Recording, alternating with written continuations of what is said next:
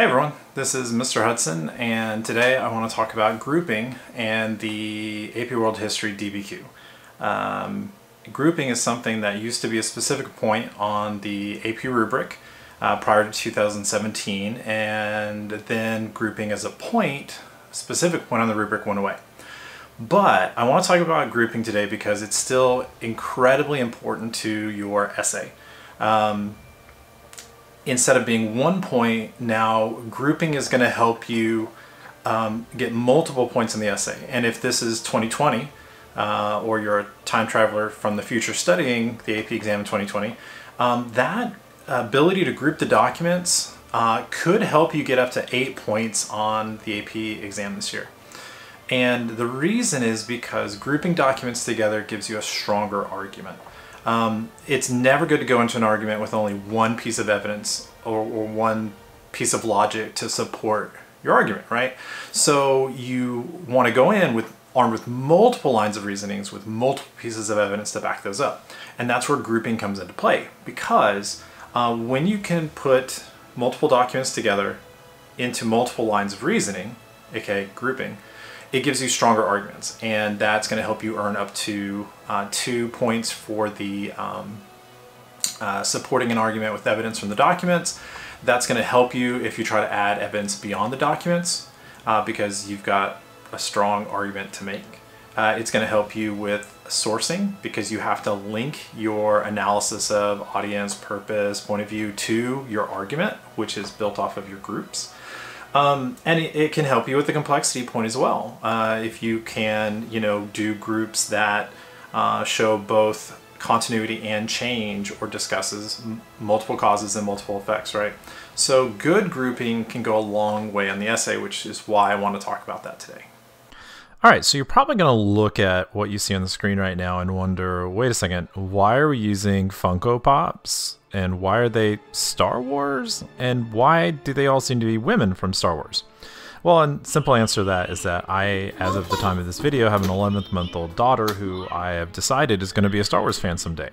And so I started collecting these during the pregnancy so that when I introduced Star Wars, I could show her relatable people from Star Wars. And it just happens that there are a lot more characters in the sequel trilogies that are women characters than in the main trilogy or the prequels, so most of these are going to be from the sequels, and then also that series on Disney Plus with the small cute green creature that everybody loves.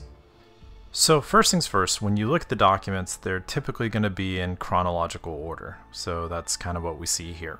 Sometimes chronological order may actually be what you want to use. Let's say that the prompt seems to be taking you down a continuity or a change route, then cool. Just figure out where the beginning and the middle is, where the change occurs, or how you're going to prove a continuity, and go with it. However, what do you do if it's causation? What do you do if you're looking for similarities or differences? Then you got to start looking into the documents to see what patterns there are or connections there are between documents.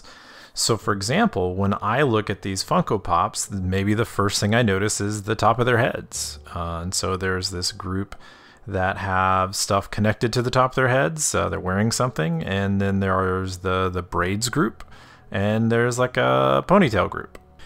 Now, how am I going to make meaning out of this if this is my grouping? I don't know. It's not a strong analytical grouping, right? If the prompt is evaluate to what extent the female characters of Star Wars have impacted fashion, okay, cool, we could talk about hair.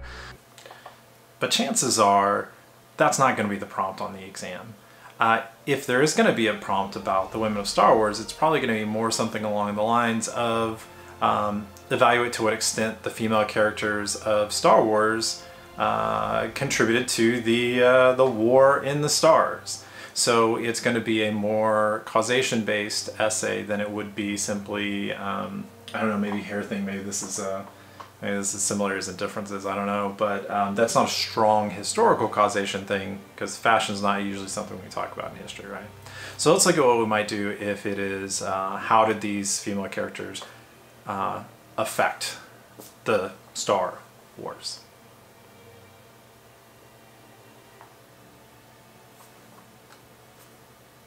So in that case, I need to start thinking about what impact did these women have in the story. And in that case, I start to see that there's a group who are warriors, fighters. There's also a group who were more leaders, not fighters necessarily, but they were generals or admirals. And then finally, there was a group that, were just supporters. They did what they could with the job that they had, and when they were asked to step up, they did. And then Rise of Skywalker happened, and we don't talk about that. Okay, so what does this look like on an actual DBQ? So let's look at the 2019 released DBQ real quick, and this is the Portugal in the Indian Ocean DBQ, and this is a DBQ that Heimler talks about in his overview of the changes to the 2020 DBQ, which means that technically my videos exist in the same multiverse as Heimler's videos, so they're legit. Okay, so I'm going to assume that you've taken the time to look at the 2019 released documents by now. And if you haven't, pause the video, go get on the College Board website, look over the documents, and be passingly familiar with them. All right, so assuming you have looked at them, let's talk about two ways we might group these documents. Bearing in mind that there are 7 documents, and so we're going to go ahead and group them 2 ways and not look for third groups, because with 5 documents, it's less likely that you'll wind up with 3 groupings of the documents. Okay, so if we're looking from a surface point of view, the first thing I might go with is who's doing the talking. And in that case, documents 2, 3, and 7 were all written from a Portuguese point of view, and so I might throw those together real quick. Secondly, you've got documents 1, 4, and 5, which are taken from a Muslim point of view, so I might group those. And then document 6, it's from a Venetian point of view, so not really sure what to do with that one, but hey, I can always not use one of the documents as long as I'm perfect on all the other ones. So if I can't figure it out, I can throw it away, or I can group it maybe with the Muslims and do Portuguese versus others, since Portuguese are the main subject of the prompt. Now, again, this is surface, it's very quick, and I'm not sure there's a through line to my groups that's going to help me make an argument. Because that argument winds up kind of sounding like he said, she said. Well, according to the Portuguese, this is how much they transform trade, and according to the Muslims, this is how much they transform trade. So, if I look more closely at the documents, I start finding that there are documents that say that the Portuguese did make an impact and became either valuable or important trading partners, and either pushed out the people who were there before, or simply became a valued source. And those are documents 2, 5, and 7.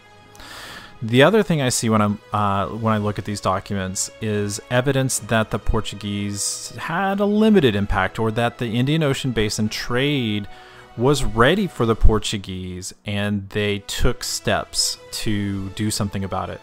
And particularly those are documents 1, 3, and 4.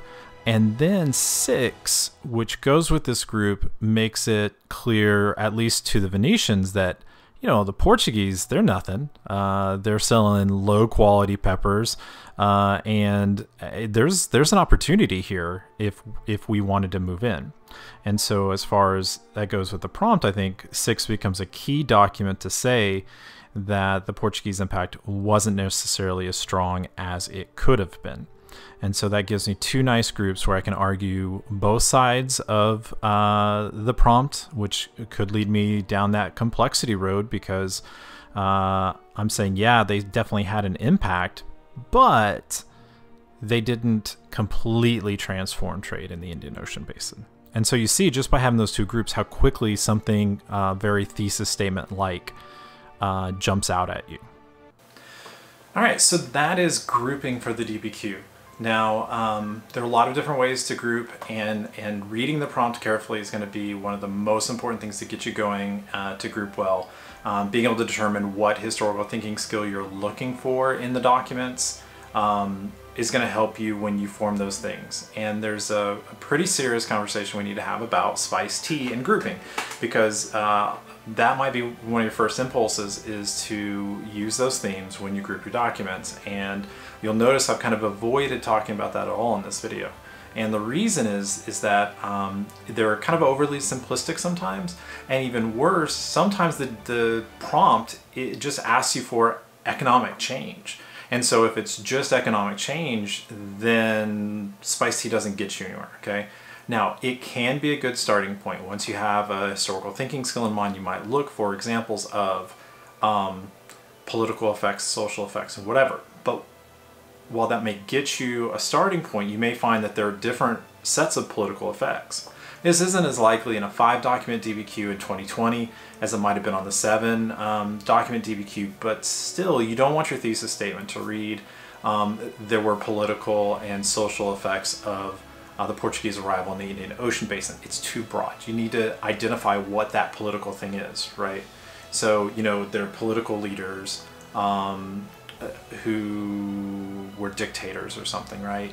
Or there were economic impacts like a decrease in income, you know? So giving it that little tag will go a long way. If you need to start with spiced tea, use it depending on the prompt, right? But if you start with the prompt, start with historical thinking skills and look for the sort of shared characteristics that they have, whether that's hair or whether that's weapons or whatever. That'll get you there, okay? So the best thing to do is, of course, just to practice. You can use any old released DBQ for this, certainly. And just try floating them around in different ways, you know, and see what you come up with. If you have any questions, leave them in the comments. If there's a better way you know to group things, please share. And then do all that YouTube stuff, because